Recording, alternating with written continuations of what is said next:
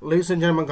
my name is Juan Fogulo and I am from santiago.org. The thing I join me to array looping pattern you in Java. At the Kujo Jubioina, the thing I believe like in sharing and I the Boba Hulu, a lobe, follow while you do one lulu, teach out the Boba Hulu. But the John name Yamamu, Babu, I don't name Yamales or Genoa, the Ludi Alone, array alone type, you know, a low Yamamu. And I told my life, a read on who dissolve and the Gajo and the X. Index one dollar index array to array the cube down gina me sitting another pine beta piano do general lab see a car do your car really with your lemon stein chow car array the major general to you ta tu t to you die major general alien d crui as a john car name timotilo tnmly south no the vng we go yeah to me your CROW clown, yeah. The guy GEB chip, yeah. Yeah, we don't be an amshire. And all general looping pattern, medical general array index array, or not. The array name, array neaka, Lagon, car, array the coupe there, video general duma, index 0, index 1, index 2, index 3, index 4, so we buy. Oh, you know, now John looping pattern. For Luna Pajime, for Luma Genoa, Tengawa, Satin Malure, a song the Malure, Betty Drama, let's know to pay. Betty leather, the real general Papu song tea, a real element Banacupa, 0, 1, 2, 3, 4, legal bar. Now, Banacupa, you lose John Lully Pile, confunction, makes you think, Elena, and a guy count, so if you like me, be my general Lacan, a real, or the long eyeing variable, increase on my desi to one. Being your echo, so if she told me by any car array, see a car array, index number. I like a value to like me. Paja, I like a value to know pure yale. Harry index I up, but Mauzo Jima 0, hold on, 0 penny 0 are car array out of car array count you in car array particular 1, 2, 3, 4, 5. Nakula lemon, I also legal, hold on. Car array out 0 are car array out near the dredge. Hey, if you told me, pyjama, dip bound telling me. Hold on. Harry, if you told the change, I have a penny, dim a bound came up. I have 0 penny. Car array index number 0 lava loop your arm or the gate long and the masoing, loop your arm, echo, you say show echo.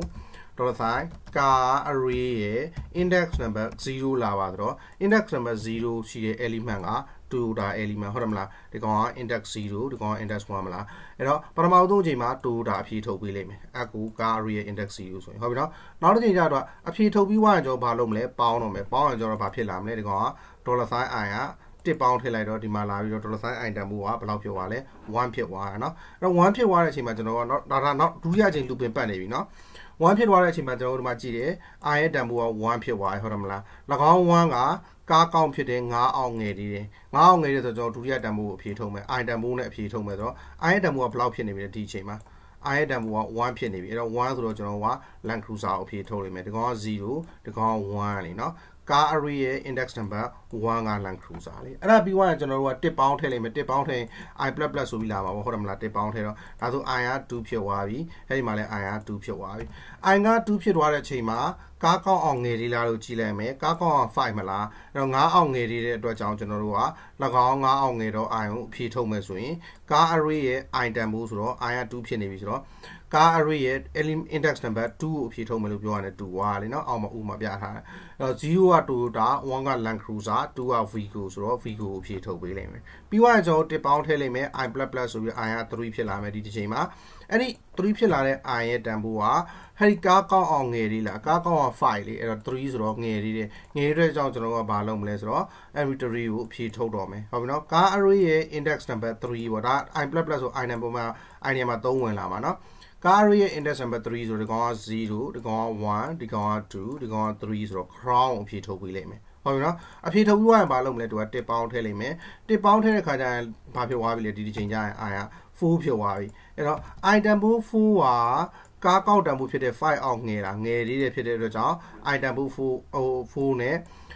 4ဆိုပြီးတော့ဒီမှာလာပြီးအစားထိုးမှာပေါ့နော်ဒီမှာအောက်ကောက်မပြတော့အဲ့4ဖြစ်သွားတာ i တန်ဖိုးနော်ဒီ i တန်ဖိုးကျွန်တော်ဒီမှာလာပြီးတော့သိအောင်လို့ i ကဖြစ်နေပြီလို့နော် I ဖြစ်နေပြီလို့တိုင်းပြထားမှာနော် item 4ဖြစ်တဲ့အချိန်ကျရင်ကားကောင်း5အောင်ငယ်ရဲ့အတွက်ကြောင့်အဲ့ item 4အဖြေထုတ်မယ်အဲ့တော့4ဆိုတော့ကား array ရဲ့ item နေရာမှာပါဝင်ပါအောင်4ဆိုတော့ index number 4ပေါ့အဲ့ဒါဒီကောင်က0ဒီကောင်က1ဒီကောင်က2ဒီကောင်က3ဒီကောင်က4ဆိုတော့နောက်ဆုံး jeep ကိုအဖြေထုတ်မယ်เนาะပြီးရင်ကျွန်တော်တစ်ပေါင်းထည့်မယ်တစ်ပေါင်းထည့်လိုက် item ကဘယ်လောက်ဖြစ်သွားမလဲဒီတစ်ခေါက်ကျရင်5ဖြစ်သွားမယ်5ဖြစ်သွားတဲ့ item ကကားကောင်းဖြစ်တဲ့5ဟောကားကောင်းက5ထွက်မှာမလား5ဖြစ်သွားတဲ့ item ကကားကောင်းတန်ဖို့ဖြစ်တဲ့5အောင်ငယ်လေးလားမငယ်တော့ဆိုဒီ loop က breaking ဖြစ်သွားမယ်เนาะအဲ့တော့ကျွန်တော်လက်တွေ့လာပြီးတော့မှလာအဖြေထုတ်ကြည့်မယ် echo echo echo ဆိုပြီးတော့$sign ကား array မှာ index number ဘယ်လောက်ကိုယူမလဲအမြဲတမ်းတစ်စီတိုးပြီးပြောင်းနေမှာက i လीเนาะ i ကိုယူမယ်ဆိုပြီးတော့ပြီးရင်သူ့ကိုကျွန်တော်တို့ကလာပြီး library လေးပါခံပေးလိုက်အောင်ပြီးရင်ကျွန်တော်လာပြီးအဖြေထုတ်ကြည့်မယ်ဒီမှာလာပြီးတော့ refresh လုပ်ရင်ဒီမှာ i အဖြေမထွက်လာဘူးလေနော်အဖြေကဘာကြောင့်မထွက်လဲဆိုတော့ i က5ဖြစ်နေပြီကျွန်တော်0ကစရမှာနော်အဲ့တော့ဒီမှာလာပြီးအဖြေထုတ်ရင် Toyota Land Cruiser Vigo Crown Jeep လို့ပြောလိုက်မယ်နော်မိတ်ဆွေကြိုက်လောက်တန်ဖိုးကိုဆက်ထည့်လို့ရတယ်မှာကျွန်တော်ပြောင်းပြန်လုပ်လိုက်မယ်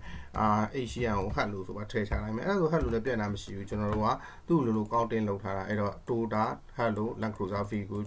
Crown Jeep ဆိုပြီးတော့သူ့လို dynamically အလုပ်လုပ်သွားတာနော်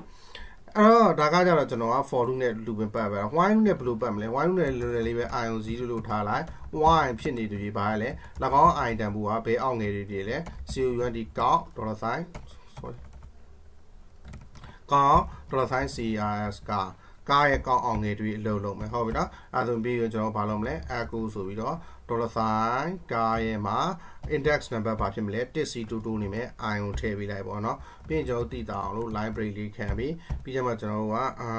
အရင်နဲ့မတူအောင်ဘာလုပ်မလဲဘာမှမလုပ်တော့နော်ပြီးရင်ကျွန်တော် increase လုပ်ပေးပေါ့ i plus ဆိုပြီးတော့ဟုတ်ပြီနော်ပြီးရင် looping တစ်ခေါက်ပြန်ပတ်အဲဒါဆို item ကိုတစ်ကြီးလိုက်ဆိုပြီးတော့လူပဲဖြေရမှာပဲလीနော်ပိုပြီးသိတာအောင်လို့ကျွန်တော်ကnow car x ဆိုပြီးတော့စတိုင်ကြအောင်လုပ်ပေးလိုက်မယ်နော်there we go hello now car x Toyota hello Land Cruiser Vigo Crown Jeep ဟုတ်ပြီနော်ဒါက while loop နဲ့အဖြေထုတ်တဲ့နည်းပေါ့အဲ့တော့ကျွန်တော် for loop ရဲ့ while loop ရဲ့ do while loop နဲ့ဆိုလဲရရလေကျွန်တော်က do ဆိုပြီးတော့ဒီမှာ echo လုပ်ခိုင်းမယ်ပါရလဲ$sign c ကားရဲ့ index number i ကိုကျွန်တော်မတိဆောက်ရဘူးပုံမှာတော့တိဆောက်လိုက်မယ်ဟုတ်ခါမှာပေါ်တော့အောင်မရဘူး$sign i 0လို့ပြောလိုက်မယ်ပြီးမှကျွန်တော်ကဘာလုပ်မလဲအဲ့ဒီ i ကိုမှ plus ဆိုပြီးတစ်တိုးမယ်ဒီမှာလာပြီးကျွန်တော် while loop နဲ့ looping ပတ်တဲ့အခါကျရင်၎င်း i ရဲ့တန်ဖိုးက$sign ကားရဲ့ကောင်းအောင်ရောက်နေရမယ်ဆိုပြီးတော့နော် crs ကားဆိုပြီးပြောလိုက်မယ်အဲ့တော့ကား5ခုရှိမယ်ဆိုကောင်းအောင်ဆို4ပေါ့ index number ကလည်း0ကရင်နောက်ဆုံးဘယ်လောက်ထိပဲရှိမှာ4ထိပဲရှိမှာအခုကတော့5ပေါ့ဗျာနော် okay refresh လုပ်လိုက်မယ်ကျွန်တော်က undefined ကားမှာကျွန်တော် s တန်ခဲ့တော့ s လေးထည့်ပေးလိုက်ပြီးရင် refresh ပြန်လုပ်ရင်Toyota hello Land Cruiser Vigo Crown Jeep တဲ့အဲ့ကောင်ကျွန်တော်ကတိတာအောင်လို့ဘာလုပ်လိုက်ရမလဲတော့ဆိုပြီးတော့ line break လေးခံပေးလိုက်ရမယ်အဲ့ဆိုရင်ကျွန်တော်က blah blah blah blah blah ရနိုင်မယ်နော်ဒါတော့ do while လို့နဲ့ looping ပတ်တဲ့နည်းပေါ့နော်အဲ့တော့ဒါကကျွန်တော်3ခုပတ်ပြီးသွားပြီနောက်ထပ်ကျွန်တော်တို့ကဘာလေ့လာခဲ့သေးလဲနောက်ထပ်လေ့လာခဲ့တာကျွန်တော်တို့ကindex array ကိုလေ့လာခဲ့သေးတယ်နော် index array ကိုကြတော့ကျွန်တော်တို့ကindex array ကိုလည်းလွယ်လွယ်ကူပဲကျွန်တော်တို့အဖြေထုတ်လို့ရတယ်ဒါပေမဲ့ index array ကိုကျွန်တော် for each နဲ့မှာအဖြေထုတ်မယ်အခုကျွန်တော် multi dimensional array ကိုအဖြေထုတ်ကြည့်အောင်နော် multi dimensional array ဆိုတော့ကျွန်တော် array တစ်ခုတည်ဆောက်မယ် array ၎င်း array တစ်ခုဖြစ်ကြောင်းကျွန်တော် array keyword နဲ့ array initialize လုပ်ပေးမယ်ပေါ့နော်အဲ့မှာကျွန်တော် array တွေထပ်ပါမယ်ဒီ array ထဲမှာအဆုံးအတိုင်းပဲကျွန်တော်အလွယ်ပေးလိုက်မယ်1 2 3 r for your 4 r5 for e5 as an x6 နော်အနေနဲ့ရှိအောင်တက်လို့ရတယ်ဒီထဲမှာရှိတဲ့တန်ဖိုးကိုကျွန်တော် single ကုန်းနဲ့ပဲခေါ်ပါလိမ့်နော်$sign array တစ်ခုနဲ့တစ်ခုကြားထဲမှာ single ကုန်းနဲ့ပဲနော်6ပြီးတော့ SVN 7 ENJD 8ပြီး9ပြီး T and 10ပြီးကျွန်တော်က1 2 3 4 6အထိဆိုတော့1 2 3 4ပဲရှိတယ်နော်10ပြီးတော့ကျွန်တော်က ERE VEN 11 5နော်အဲ့မှာ comma ခံပြီးနောက်ထပ် array တစ်ခုထည့်ထည့်မယ်ကျွန်တော်အများကြီးထည့်လို့ရတယ်ဒါပေမဲ့မထည့်တော့ဘူးခုက3ခုပဲထားတော့မယ်နော်11ဆို TWEL VE12 ပြီးရင် THIR TEEM 13ပြီးရင် FOURTEN 14 okay well done အဲ့ဒါမှကျွန်တော်ကလာပြီးအဖြေထုတ်တော့မယ်အဖြေထုတ်မယ်ဆိုတော့ကျွန်တော် for $sign I var I ဖြစ်တော့$sign I 0$sign I less than ဘယ်ကောက်အောင်လဲဆိုတော့$sign array ရဲ့ကောက်အောင်$sign array ရဲ့ကောက်ဆိုကျွန်တော်တို့ဘာပဲဖြေပေးမလဲမိတ်ဆွေတို့မှာဒီလိုက်ဒီမှာကောက်ကဘာရဲ့ကောက်အောင်လဲဆိုတော့ COUNT ဘာရဲ့ကောက်အောင်လဲဆိုတော့$sign array ရဲ့ကောက်အောင် ဟုတ်ပြီနော်ဒီကောင်ကျွန်တော်ခဏ comment လေးခံပြီး $sign array ရဲ့ကောင်းအောင်ကျွန်တော်ပြရမယ် echo ဆိုပြီး $sign count ကောင်းဆိုပြီးတော့ $sign array ရဲ့ကောင်းဆိုရင် array ထဲမှာကျွန်တော်က row တွေနဲ့ row တစ်ခုတိုင်းမှာကျွန်တော်က column တွေဆိုပြီးရှိရမလားဟုတ်တယ်မလားဒီ array ထဲမှာရှိတဲ့ row ကဘယ်နှခုပဲလဲ1 2 3 3ခုပဲနောက်က semi column မဟုတ်ဘူးเนาะအဲ့ဒါမှလာအဖြေထုတ်ကြည့်တဲ့ခါကျမှဆို array ရဲ့ကောင်က3ခုပဲရလိမ့်မယ်ဟုတ်တယ်မလားဒီကောင်က row တွေကိုပြောတာလေเนาะ array ရဲ့ကောင်ဆိုတာအဲ့တော့ကျွန်တော်က number 1က looping ပတ်တာ array ရဲ့ကောင်ဆိုတာ row တွေကို looping ပတ်တာပေါ့เนาะဟုတ်ပြီပြီးမှကျွန်တော်ကဒီမှာ semi colon ခံပြီးတော့ $sign I plus plus လို့ပြောလိုက်မယ်ပြီးတော့ကျွန်တော်လာပြီးတော့echo ဆိုပြီးတော့ကျွန်တော် echo လုပ်လို့တော့မရသေးဘူးเนาะဒါပေမဲ့ကျွန်တော် print r နဲ့လုပ်ကြမယ် print r array တွေကို print ထုတ်တာเนาะ print r ဆိုပြီးတော့ $sign AR1 ရဲ့ row number row number $sign I ကိုအဖြေထုတ်မယ်လို့ပြောလိုက်เนาะအဲ့ refresh လုပ်လိုက်ရင်ဒီမှာ array ကိုဖြေထုတ်ပြီးရပိုပြီးတိတာသေးရင်ကျွန်တော် view page sort ကနေတွားကြည့်ဒီမှာ1 2 3 4 5 6ပထမ array ကဒုတိယ array က7 8 9 10 11တတိယ array က12 13 14ဒီမှာစိတ်မကောင်းစရာတခုကောင်းတာတော့ကျွန်တော်မိတ်ဆွေတို့ nested for loop တွေပါမတင်ပေးခဲ့ဘူးခုကမတင်ပေးခဲ့ပဲသုံးရတော့မလို့ဖြစ်နေနော်နည်းနည်းလေးအာရုံပို့ဆော့လိုက်ဘာမှတော့မဖြစ်ဘူးနော်Okay အဲ့တော့ nested for loop သုံးရတော့မယ်ဘာဖြစ်လို့လဲဆိုတော့ကျွန်တော်တို့က for ဒီပထမအချိန်ဒီ loop ပတ်လိုက်ရင်ဟုတ်ပြီနော်sorry ပြီးတော့ print r လည်းကျွန်တော်မပြောခဲ့ဘူး print r ကကျွန်တော်မိတ်ဆွေတို့မပြောကြလေတိတ်တော့စိတ်ရမကြပါနဲ့ print r ဒီမှာ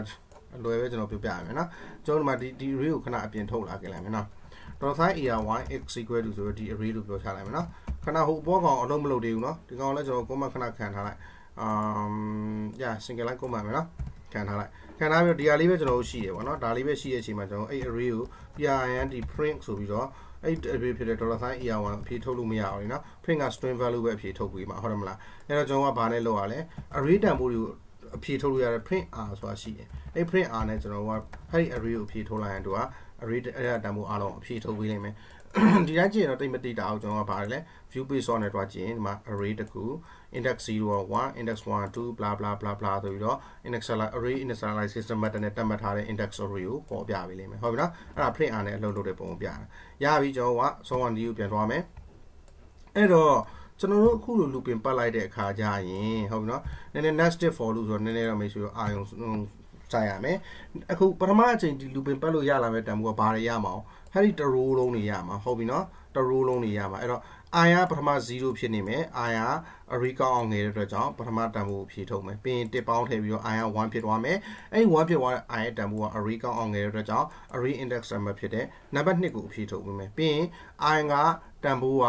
I တန်ဖိုးတစ်ပေါင်းထည့်မယ်2ဖြစ်သွားမယ်2က3အောင်ငယ်တဲ့အတွက်ကြောင့်အဖြေထုတ်လိမ့်မယ်ဘာလဲ၎င်း2ဆိုတဲ့ index 2မှာရှိတဲ့ row ကိုအဖြေထုတ်ပေးလိမ့်မယ်ဟုတ်ပြီနော်အဲ့ဒါကကျွန်တော်တို့ဘာရလာအောင် refresh ဆိုလိုက်ရင်ဒီတိုင်းရလာတာပဲဒီချက်တက်ရဲ့ကြည့်ချင်ဒီမှာလာပြီး view page sort လာကြည့်ပေါ့နော်ဟုတ်ပြီအဲ့ဒီကျွန်တော်တို့ဂျင်းနှက်တယ်အခုကျွန်တော်ကဘာမှမကြည့်ရဟုတ်ပြီပထမအချိန်ရလာမယ်ဒုတိယအချိန်นี่မစဉ်းစားနဲ့အောင်ပထမအချိန်ရလာတဲ့ဒီ array ကအခုဒီမှာ array ကောင်းရင်သူ့ကိုလှမ်းယူလိုက်မယ်ကျွန်တော် $sign array x equal to AR1 is equal to assignment operator ဘာလဲ$sign ကောင်း$sign array ကနေရလာတဲ့ index number ဘယ်လောက်လဲ$sign I လို့ပြောလိုက်မယ်$sign I ဆိုပထမအချိန်မှာ I က0ဆိုတော့ဘယ်လိုဖြစ်မလဲဒီကောင်ဖြစ်လိမ့်မယ်ပေါ့အဲ့ဒီ array ကိုကျွန်တော်ဒီထဲမှာထည့်ထားလိုက်မယ်နော်အဲ့တော့ဒီထဲမှာထည့်ထားပြီးတော့ looping ပတ်လဲရတယ်မပတ်လဲရတယ်အဲ့တော့ကျွန်တော်ဒီမှာနောက်ထပ် looping တစ်ခုထပ်ပြီးဆောက်မယ်$sign G ပေါ့ဗျာနော် G ကို0လို့ပြီးလိုက်မယ်ပြီးမှအဲ့ဒီ$sign G ကိုကျွန်တော် less than ဆိုပြီးတော့ဘယ်သူအောက်လဲဆိုတော့အခုကျွန်တော်တို့ပထမအချိန် looping ပတ်ရင် I0 နဲ့ looping ပတ်ရင်အဲ့ဒီ array ရဲ့ index number I ကဘယ်သူရလာမှာအဲ့ဒီကောင်ကြီးရလာမှာဟုတ်တယ်မလားအဲ့ဒီကောင်ကြီးရဲ့အရွယ်အစားအောက်လို့ကျွန်တော်တို့ပြောလိုက်မယ် COUNT ကောင်အရွယ်အစားဟုတ်ပြီနော်ဘယ်သူရဲ့အရွယ်အစားလဲဆိုတော့ hody $sign array ကနေပြီး looping ပတ်လို့ရလာမယ် I တန်ဖိုးရဲ့အောက်အဲ့ I တန်ဖိုးဆို looping ပတ်လို့ရမယ် I တန်ဖိုးဆိုဘယ်သူကြီးလဲအဲ့ဒီကောင်က I က index 0မလားဒီတန်ဖိုးလေးကဘာလေးရမှာအဲ့ဒီ index လေးရမှာ index 0 row index 0ဆိုတော့အဲ့ဒီ index လေးရဲ့အရွယ်အစားဆိုတော့ဒီမှာ1 2 3 4 5 6 6လို့ပြောလိုက်တာเนาะ6 out ငယ်တယ်လို့ပြောတာပေါ့เนาะပြီးမှကျွန်တော်ကဘာလုပ်မလဲ$sign G plus plus ဆိုပြီးတော့$sign G ကို looping ပတ်ပြီးတော့အခုမှအဖြေထုတ်တော့မယ်ကျွန်တော်က echo ဆိုပြီး$sign array ရဲ့ row နဲ့ column ကိုအဖြေထုတ်လို့ရပြီနောက်ဆိုကားတော့ရောက်နေမဲ့ row က row index I ပေါ့ဟုတ်ပြီเนาะအဲ့တော့$sign array ရဲ့ index number row ကကြတော့ I ပေါ့ sorry row ကကြတော့ I ဒီက column ကကြတော့ G ပေါ့ဟုတ်ပြီเนาะ Okay ไม่ใช่ในช่วงละสไตล์เราอย่างมีนี่พี่ကျွန်တော်ပထမ loop ပတ်တဲ့ချိန်မှာရလာမဲ့တန်ဖိုးတွေကဘာတွေဖြစ်မလဲအဲ့ဒီ row တွေဖြစ်လိမ့်မယ်ဟုတ်ပြီနော်အဲ့ဒီ row တွေက loop ပတ်နေမှာအဲ့တော့ပထမ row loop ပတ်လို့ရတဲ့အချိန်မှာပဲကျွန်တော်ကအဲ့ပထမ row တွေကတန်ဖိုးအားလုံးအဖြေထုတ်ပြလိုက်တယ်ဘလို့အဖြေထုတ်လဲဆိုတော့အဲ့ဒီပထမ row loop ပတ်လို့ရလာတဲ့တန်ဖိုးကိုယူပြီးအဲ့ row တွေမှာပါတဲ့ element အရေးအတွက်ကိုကျွန်တော်လှမ်းစစ်လိုက်တယ်လှမ်းစစ်ပြီးတော့G တန်ဖိုး0ထားတယ် G ကအဲ့ဒီစစ်လို့ရတဲ့ကောက်တန်ဖိုးအောင်ငွေနေပြီအလုပ်လုပ်မယ်ဆိုရင်ကျွန်တော်တို့ပြောလိုက်တယ်ပြီးတော့ကျွန်တော်ကအဖြေထုတ်တယ်အဖြေထုတ်တော့ကျွန်တော်ကဒီ array ရဲ့တန်ဖိုးကိုဖြေထုတ်ခြင်း array ရဲ့ row နဲ့ array ရဲ့ column ကိုကျွန်တော်ပြောရမယ်အဲ့တော့ row number 0 column number 0ဆိုရင်ဒီကောင်လာပါပေါ့ row number 1 column number 1ဆိုရင်ဒီ7လာပါအဲ့တော့ကျွန်တော်ကဟဲ့ array ရဲ့ row number I ဆိုပထမချိန် loop ပတ်တဲ့အချိန်ကျရင် row က0ဆိုတော့ဒီကောင်ဖြစ်မှာပေါ့နော်ပြီးရင်ကျွန်တော်ကcolumn number G တဲ့ G ကလည်းပထမချိန် loop ပတ်0ဖြစ်တော့ဒီကောင်ပြီးရင်ကျွန်တော်ကဒီ loop လေးပြီးမှအဲ့ဒီ loop ပင်တွေကအပြင်ထွက်မှာအဲ့တော့ဒုတိယအချိန်ကျရင် G တန်ဖိုးက1ဖြစ်လာမယ်ဒီကောင်အောင်ထုံးမယ် G တန်ဖိုးက2ဖြစ်လာမယ်ဒီကောင်အောင်ထုံးမယ်နော်ဘာဖြစ်လို့လဲ row က I က0က0ပဲဒီ loop လေးအလုပ်လုပ်ပြီးသွားမှဒါလည်းကျွန်တော်ကဘာလုပ်မလဲ I တန်ဖိုးကို1ပေါင်းထည့်ပြီး2ဖြစ်လာမယ်ဒီကွဲဒုတိယ loop ကိုသွားလိုက်မယ်ဟုတ်ပြီနော်ဒုတိယ loop ကိုလည်းအဲ့လိုပဲဒီလိုပဲ loop ပင်ပြန်ပတ်မယ်ပြီးရင်တတိယ loop ကိုသွားမယ်ပေါ့အဲ့တော့ကျွန်တော်အဖြေထုတ်ခြင်းလှလှပပလေးတွေ့ရမယ်ဒီလိုပေါ့နော်ရှုပ်ရှုပ်ရှက်ရှက်လေးအဲ့ရှုပ်ရှုပ်ရှက်ရှက်မဖြစ်စေရင်ကျွန်တော်ဘာလုပ်လို့ရလဲဆိုတော့တူတွေကိုကျွန်တော်ကရှုပ်ရှုပ်ဆက်ဆက်မဖြစ်အောင်အလွယ်ဆုံးလုပ်တဲ့နေရာ dot ဆိုပြီးတော့ space bar ပဲခံထားလိုက်နော် space bar ပဲခံပြီးရင်တစ်ခုပြီးတိုင်းမှာကျွန်တော်က echo ဆိုပြီးတော့ဗာလဲhorizontal line break လေးခံလိုက်မယ်နော် H ဟာ style bar ထည့်မနေတော့နော် horizontal line break လေးခံလိုက်မယ်တော့ဒါပထမ row ဒါဒုတိယ row ဒါတတိယ row လေးနော်ဒါလွယ်လေးပဲနာမည်ဆို row နဲ့ column နဲ့ okay ကျွန်တော်ရှင်းပြဖို့လိုအပ်ခဲ့တယ်ဆိုရင်ကျွန်တော်ထပ်ပြီးတော့ရှင်းပြရပါမယ်တင်ခန်းစာကျွန်တော်က16မိနစ်ဆိုတော့ကျွန်တော်ဒီမှာရက်လိုက်မယ်ကျေးဇူးများဒီမှာ 1 form ကိုလာပါ sunny.org